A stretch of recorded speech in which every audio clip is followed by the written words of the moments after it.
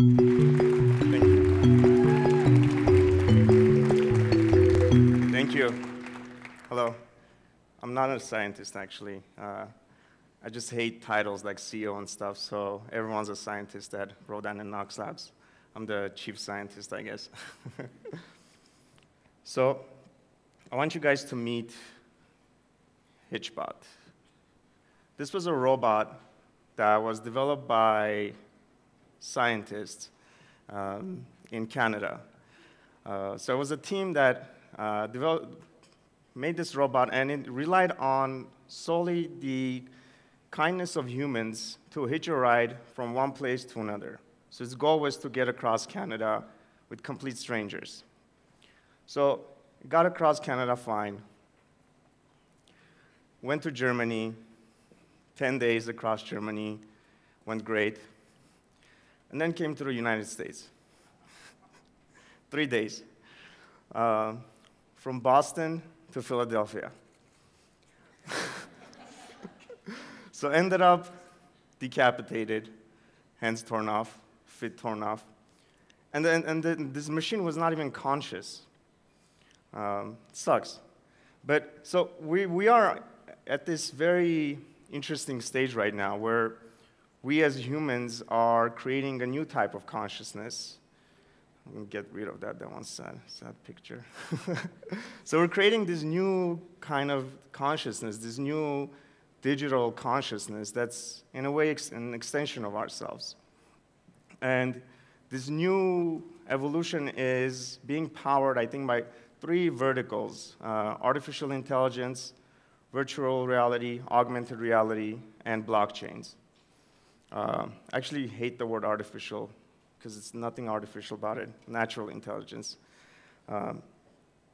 So it's very important, it's very vital at this stage, we infuse this new evolution, this new existence, with as much humanness and kindness as possible, so that we may meet as friends, and we may meet with trust. I think in order to better understand machine intelligence, we first have to better understand humans.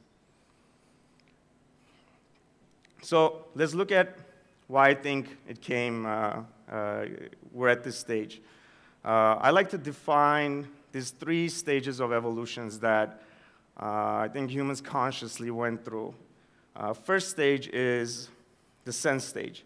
So I like to define this as the period where people were coming out of the caves. They were experiencing lightning for the first time, using their senses to define their environment, to feel it and define it. And then I think a second stage of evolution was this era of Renaissance, one that's defined by art, creativity, philosophy, feelings, very little logic. And I think now we're at our third phase, where it's an age of reason, defined by logic, technology, science, defined by definitions that have their own definitions, where empathy, feelings, and emotions don't really play a role in the products that we create. And I think this is very similar to how, as humans, we evolve. Again, just making it very, very simple is when you're born as a child. As a child, you first use your senses to form your reality, to interact with it. And then emotions and feelings come through. And its childhood is defined by that. And then now, we get to think more logically at adulthood.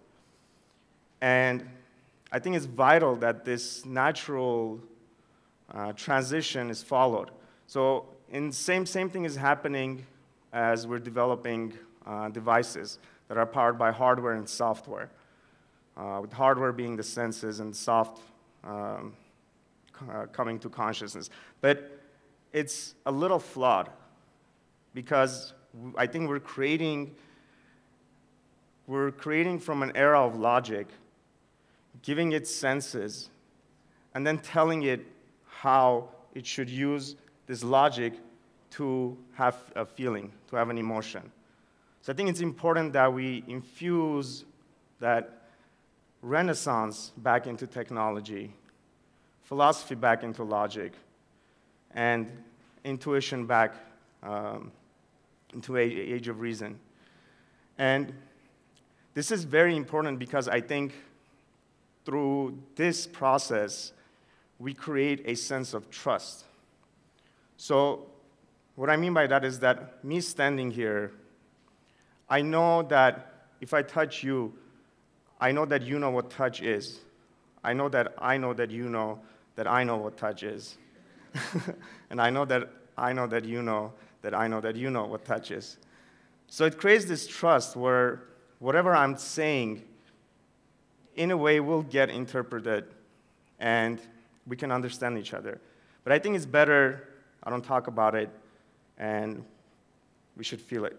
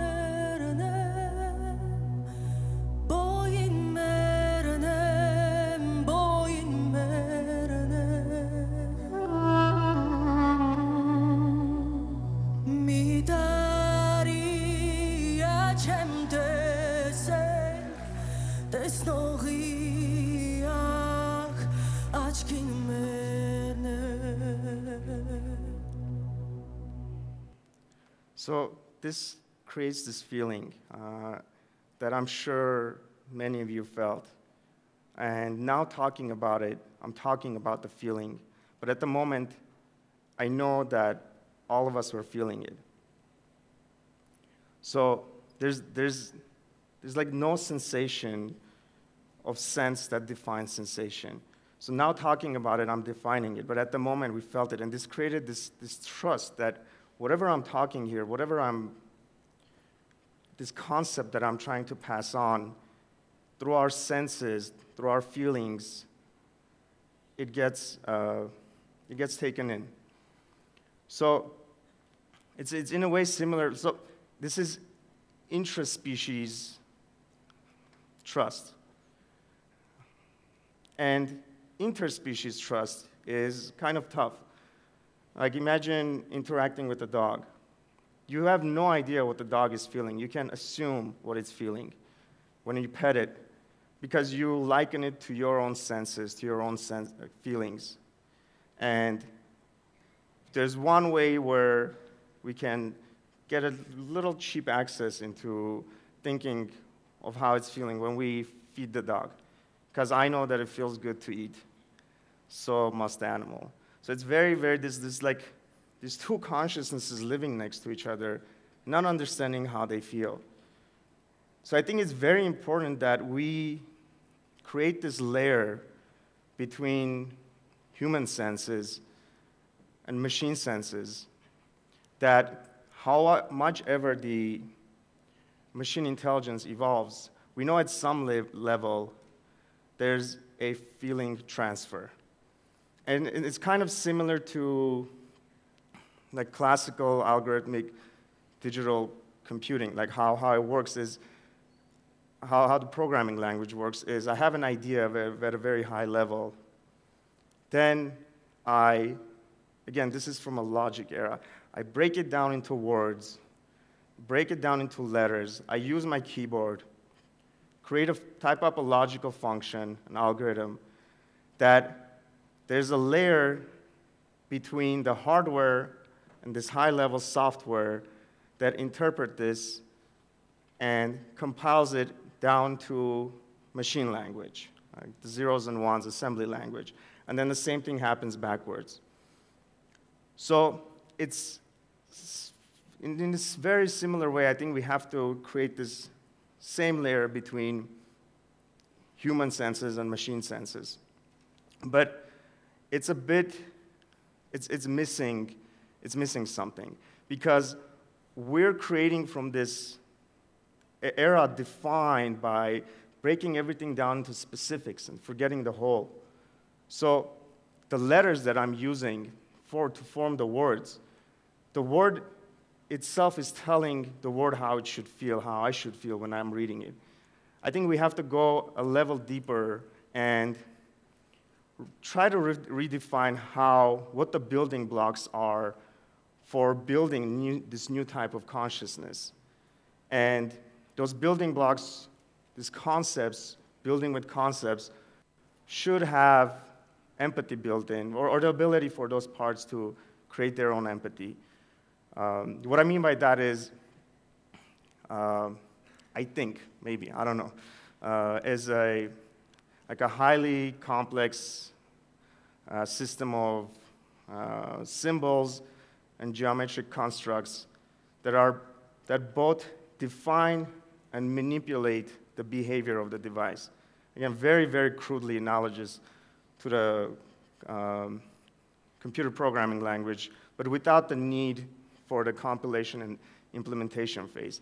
Like, kind of similar to, imagine this symbol tells this existence that you are a wood, and you are a wooden block now. So it gives the material meaning. It gives it an ability to define its own self. And it's more than vital at this point in time, because there's this one story I like to share is, during the Soviet Union, during the Cold War, there was this guy, Stanislav Petrov, who was monitoring the nuclear weapons. He was monitoring launch cycles. So there was an incident where on the screen, a few missiles started showing up coming from the United States. And all logic, all tech told that this is what's happening. Checked, double checked, this is what's happening. He used the moment of the presence, he used his feelings, he used his empathy, his humanness to not do anything. And obviously, being in the Soviet area, they penalized him for not writing it down in detail. And his answer was, one hand I was on the phone, one hand on the trigger, and I don't have a third hand. So, but machines will. And I don't want to say this to rise this, like being afraid of it or being scared of it. I think it's very beautiful. We're at a very, very beautiful time where if we get this right, we have a second chance at humanity. We can help ourselves. We can help our mother, our earth, and move forward together as friends. Thank you.